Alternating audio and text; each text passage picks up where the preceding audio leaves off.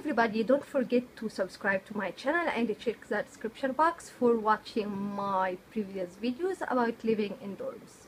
Today we will talk about one of the essential things if you live in the dorms, and this is the shopping cart.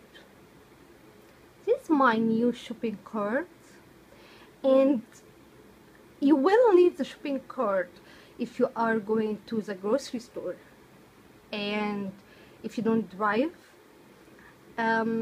Even if you drive and if you have a car, and this is unlikely if you live in dorms, but even if you have a car, you can use this shopping cart to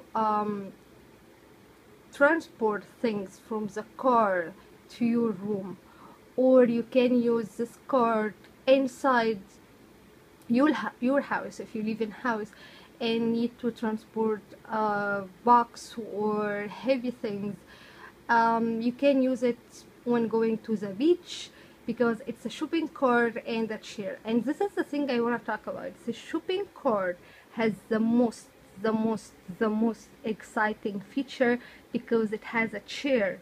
So if you are waiting in a line, if you want to go to the beach and put your stuff and food and box here, and at the same time sit on this chair, it's gonna be awesome.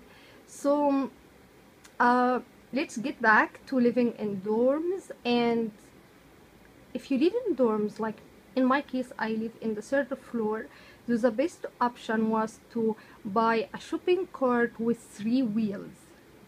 This one has only wheel for each side, but there are other carts called stair climbing cart, and each side has 3 wheels, so it's easy to get up stairs and curbs.